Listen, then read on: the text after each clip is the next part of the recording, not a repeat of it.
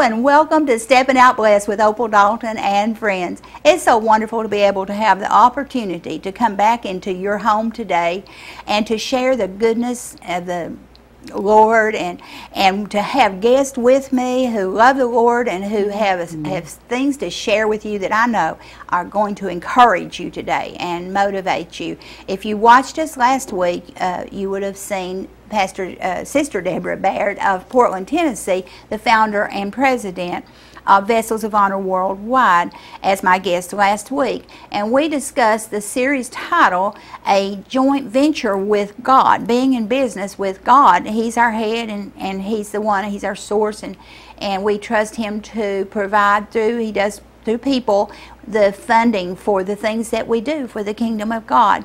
And we discussed being on a mission with God and for His purpose. And so we come out today for His purpose, and we pray that you'll be greatly blessed by today's program. Yes. Sister Deborah is the founder and president of Vessels of Honor Worldwide, and I have her with me today, and Sister Faye Rocchietti, right? Did I say that right? You said it we have exactly Sister right. Faye today and with us, who is a board member of Vessels of Honor Worldwide, and she has a ministry. All the members, and most of them at least with the Vessels of Honor Worldwide, have specific ministries that they have founded. And so we have Sister Faye. We're honored to have her today, and she's the president and founder of Sword and Trumpeter Ministries. She's an ordained minister and has been a short-term missionary. She speaks at churches, women's conferences, and retreats. She's ministered in Central and South America, Israel, Kenya, and Southeast Asia. Previously, she served in the Women's Ministry Board, Women's Mentoring Team, and board at her church in Smyrna, Tennessee. She currently serves as the Board of Vessels serves on the board of Vessels of Honor Worldwide, right, and his prayer team. Yeah. And that's so important, the prayer. And we have to have intercessors and prayer team, and she speaks and everything. And I've heard her speak, so you're going to enjoy her today, I know. Amen. Her desire is to continually teach women to discover their God-given purpose and identity as they come to know His unmatched love for them, and to grasp the vision of all that He's created them to be. Amen. And through the study of His Word, to deepen their roots and become gifted and anointed, prayer-filled women of God in His service, guided by His Holy Spirit. Yes. We welcome you today, Sister Faye. Thank you. So glad to be here. So glad to have Sister Deborah back with us today. And we know that you've got a lot to share, and we want you to share. We know you're going to speak on a single-minded connection with God. And I know that's going to be exciting to hear what God has given you to share. Well, I do love to share God's Word, and I love to share experiences in our walk with the Lord. And as this was one of the things I could speak on, and a single-minded connection with God, I began to pray about that. And then I found the word itself that really stood out was single-minded. Yes. And I thought so many times, I did an examination, and I began to see that times when I come before the Lord and I pray before Him, it's not always I start out single-mindedly, but then things begin to happen. Right. And then things begin to creep in. Yes. And they begin to take away from that single-mindedness connection with God. Yes. And I think that makes Him sad. Yes. After all, He loved us. He's appointed us. Yes. He had created us here for a purpose. But yet, how much more we say we love Him. Yes. We get on our knees before Him. Amen. We pray, Lord, I love You, I praise You, I thank You. But yet, when we come for just a time with Him alone, right, then it's like we selfishly let other things enter in. Yes, we do. And we're no longer single-minded. Amen. And I think that saddens our Lord.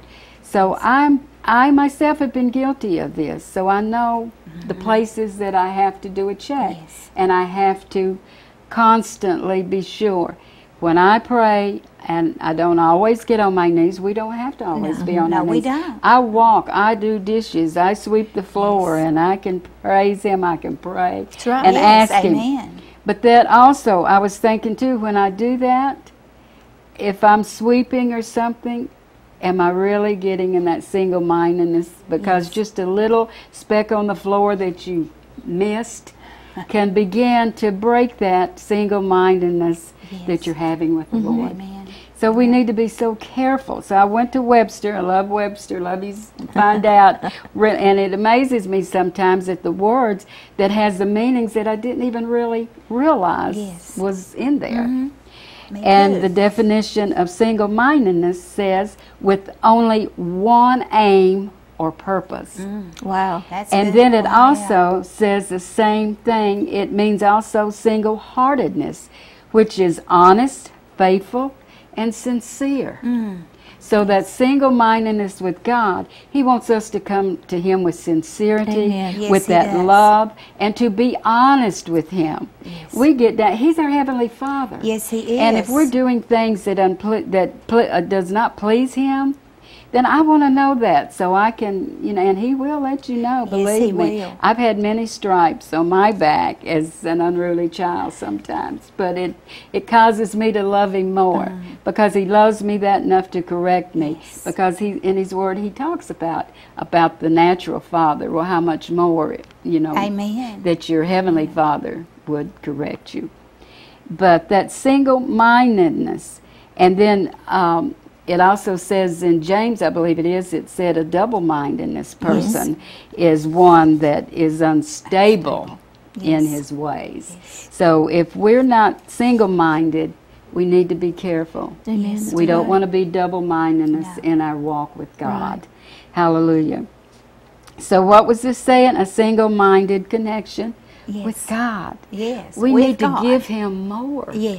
And I love the song that was out years and years ago. And do you put the tears in the eyes of the Lord? And I believe sometimes we sadden God because we come with Him so full of everything else, but just to be quiet before Him and to have that time only for Him, nothing else. And the phone can ring, so I've learned to somehow to cut mine off. I forget to turn it back on sometime, but that's a good thing too, And but then turn that TV off. That's an interruption there. Be single-minded in what He wants us to do, and He will speak. David said, and I love this: "I will praise You, O Lord, with my whole heart." Nothing between between when we pray with God. There's nothing between us and Him. Amen. Because we're doing it with a whole heart. We are holy before the Lord. Nothing else. We're not going to let anything come between us. Not break that wonderful time. And or a husband can just, open the door and it will distract you or something.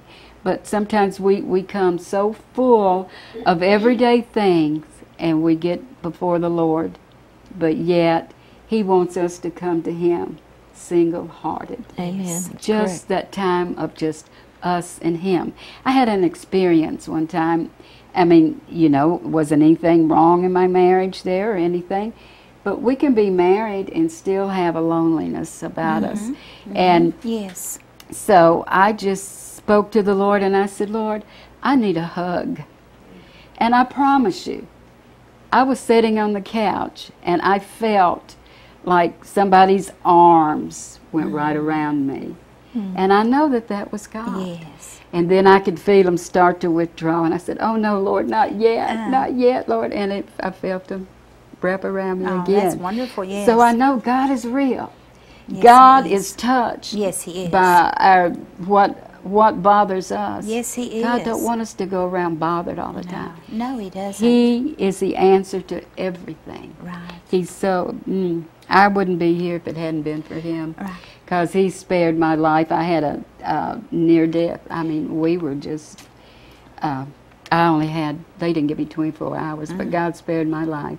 So I would answer the call. I was running from my calling, and God spared my life. So I'm here today because I answered my call in the ministry. Yes, amen, Sister. But I desire to go before my Lord single-hearted, that's such a good word. Minded, and be just give Him all.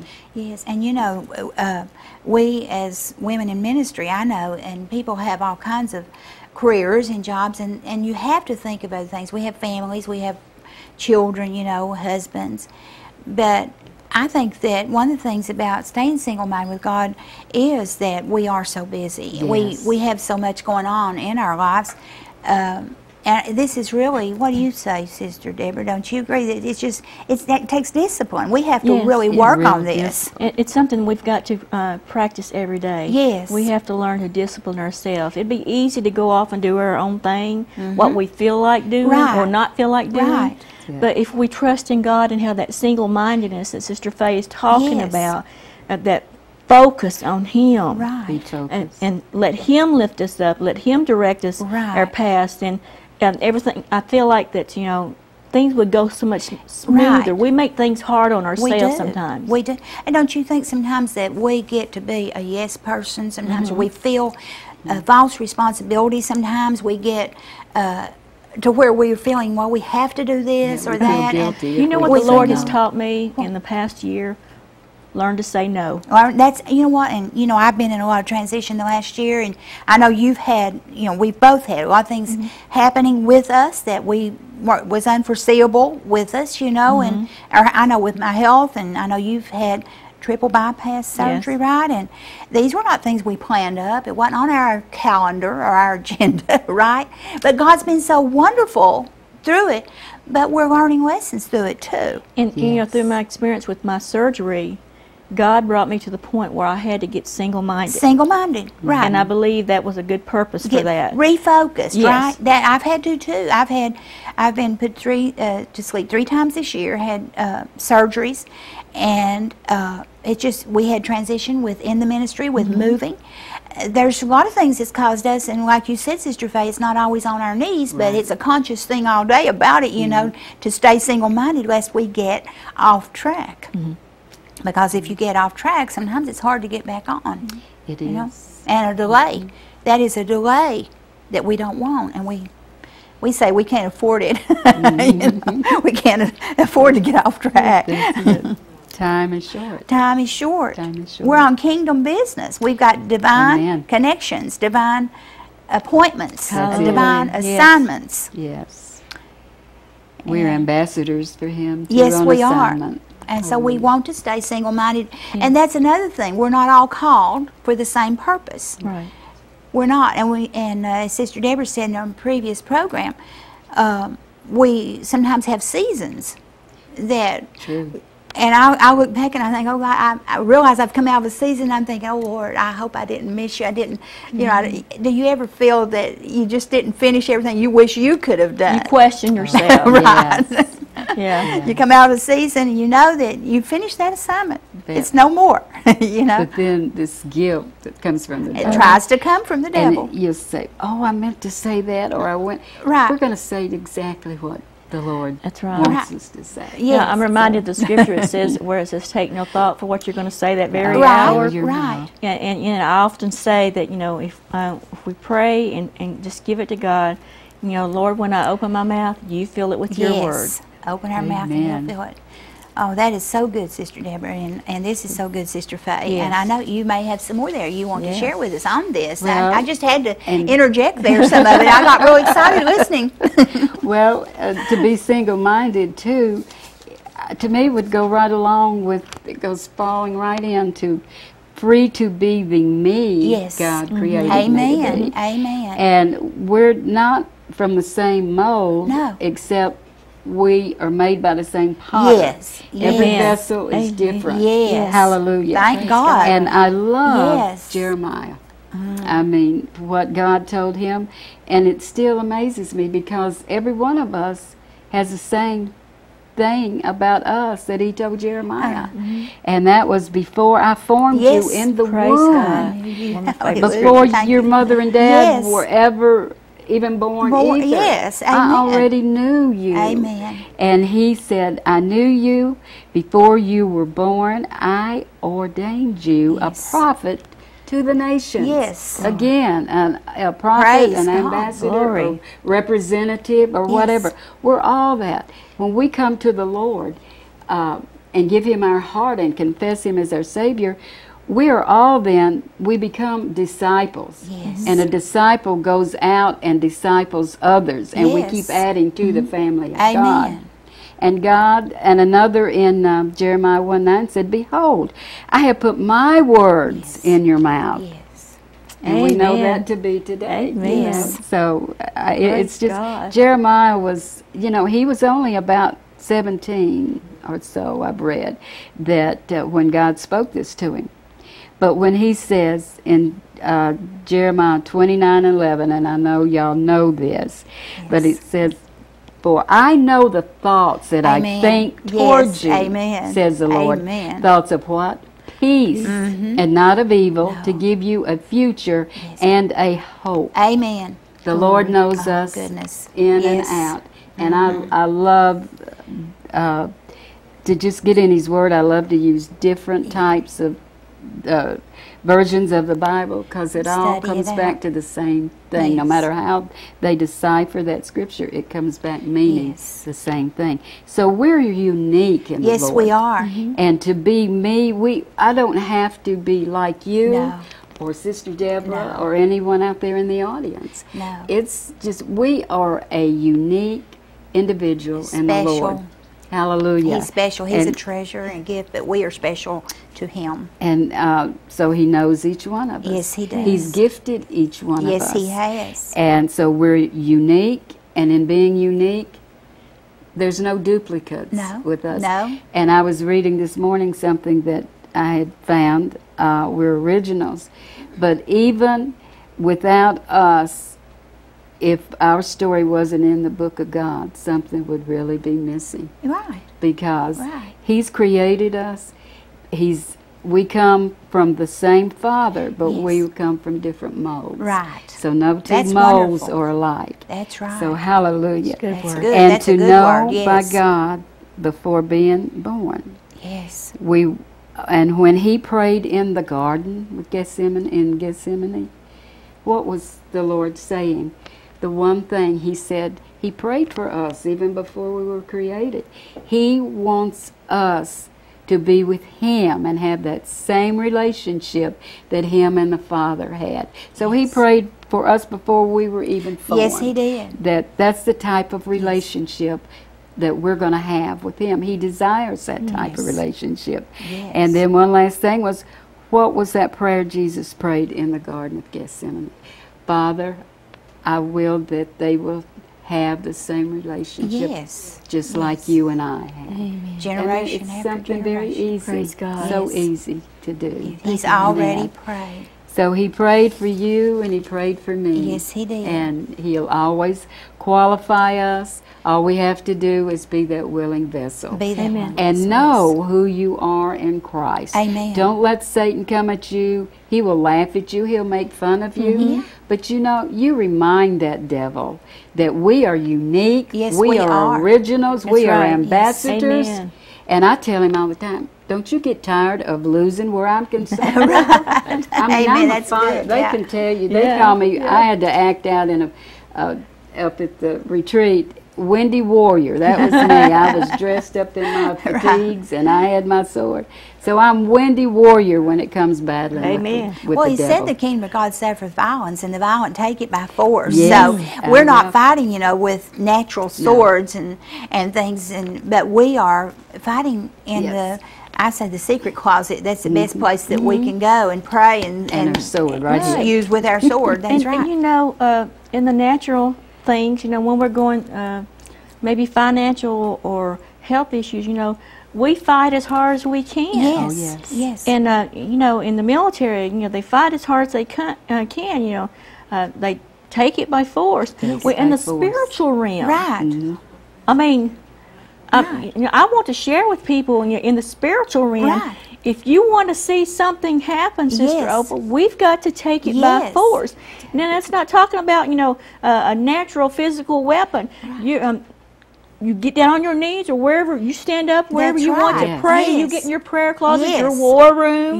Our war room. Whatever it takes, you take it by force. Whatever the enemy is attacking you with, you take it by force. You don't allow the enemy to come into your camp. Satan won't let us just have it. And you know, you don't allow him to come into your camp. You just say, "Hey, devil, you know, this is mine, and you're not going to take this from me. You're not going to attack my family. You're not going to attack my children, my church." You know, we've gotten away from the single-mindedness of praying for our churches, for our congregation, and you know this has stirred me up, Sister Faye. Thank you so much because you know we've gotten away from praying for our churches, praying for our pastors, our leadership. And we've got to hold them up. You know, you don't know what your leaders go through. That is so true. Just for the congregation. For the congregation, you're you know, so right. The shepherd goes off to take care of the one, but you know the Word of God says, "My sheep know my voice." That's right. So if you want to be single-minded with Christ and single-minded on His words, get into His Word and get refocused. Sometimes we have to go back to that boot camp, so to speak. We do. Yes. And we must remember too, what was Jesus' weapon in the wilderness when he for 40 days? The word. It is written. That's Hallelujah. Right. I like lifting my sword. And you see, also Satan attacked him when he came after 40 days of fasting, and he tried to attack him. And when we get in a week, so much going on, and we're not single-minded. Jesus came out single-minded. Praise God. When you take and it, pass the test. Glory. The fasting with nothing. He didn't have food. He didn't have water. No. But Satan thought he'd be so weak. Badly mistaken. He'd fall into the snare. But he said, "It is written." It is written. And so today, that's what out there, our audience, that's what it speak to them. Speak to them, Sister Faye. Look over here and speak to them. Speak to so them many and pray times for them. I have had to say, "It is in my Lord's Word. It is written." And that's what we need to be doing more. Be in His Word more. Go in and be single-minded when we pray to Him. Even there's times I used to, when my children were growing up in teenage years, and the Lord has to help us through them, hallelujah, with our children, I would put a "do not disturb" on my door when I went in to seek God. And that's what we do. And that's what we need to do with Satan. Do not disturb. You know, I'm going to my single-minded prayer war room, and do not bother me. Do not bother. That's right. And we've got to get back to that. I mean, really, we start sometimes, and then something tries to pull us out. We just really need to get more determined sometimes to keep that single-minded connection, to set that time. You know, my phone actually rings at a certain time every morning, and I can almost guarantee you something will come. And that's that's one of my alerts. I've got some different alerts to get in the secret closet. I can almost guarantee you about that time I will get something, you know, a text, a phone call, single time. Every morning. I mean, you can about guarantee it will happen. Yeah, I can't tell you. I need to lay the phone in another room. The stories that I've heard from different women that when they go to pray or study, that, you know, family members or, you know, or the phone and thing. That's why, you know, you were talking about turning off the TVs and things like that. Well, turn off your computer. Right, that's it. You know, and your phone, our phones, and your phones, because by leaving those things on, I know we forget sometimes, but by leaving those things on, it takes away. It's an open door. We can't get single-minded. It could be the crack that the enemy comes into. So I believe God is calling His people back. I do too, Sister back Deborah. to refocusing on those things and having that single-mindedness. I believe that. When we have that single-mindedness, I believe that He's going to reveal and manifest more things to us. You know, in your prayer time, when you seek the face of God, and you have that single-mindedness, and we've gotten away from travailing. We have. I've been dealing with that, saying we've got to get back. We've got to, you know, I know things happened this year with me, and I had the different things that sort of seemed to knock me out physically, you know, but and I prayed a lot during those times, but it's different. That travail is so important that we get back to the travailing. Yes. We can be those wailing women, wailing women. That's okay. But through it all, He's a good God. Yes, He forgives He is. us, and He welcomes us back every He time always we does. fail. Yes. Yes. Well, I can tell you too, a weapon I used against Satan. I was healed of cancer of the breast, and I went into the devil's camp, testimony. and I mean, I told him I was there to take back my health. Amen. And I quoted him scripture and that, and I never had to have. When they went in to do surgery the next morning, they could not find anything. Praise God. So I know Praise the I Lord. could Thank write you, a book Lord. on my many times God's touched me. Oh, yes. Yes. So She's got maybe some we'll do wonderful that and stories. share Yeah, some. come back and we'll do these. We'll have to Yes. do these another session. God will But- give us the time, and He'll make the ways. And But because this is exciting to get If together. I have a Iron word, sharpens iron. if I have a helps each word other. to say, just be ready for anything Satan's going to come at you at. But be single-mindedness when you go before the Lord. Yes. Present that. Bartimaeus, I'll say this real quick, one of my favorites. When the crowd was pushing him back, be quiet, be quiet. What is it? Jesus. And they said, Jesus is coming. And he knew then. But you know what? Bartimaeus had one specific thing Yes, he that did. he wanted. And when Jesus said, what do you want? I want to see. Amen. He didn't go in there with No. a long list. Long list, I want no. this, I want No. healing here and here. I want to see Yes. one specific, Right. single-minded That's thing. awesome. That's a wonderful word to leave with the audience today, Sister Faye.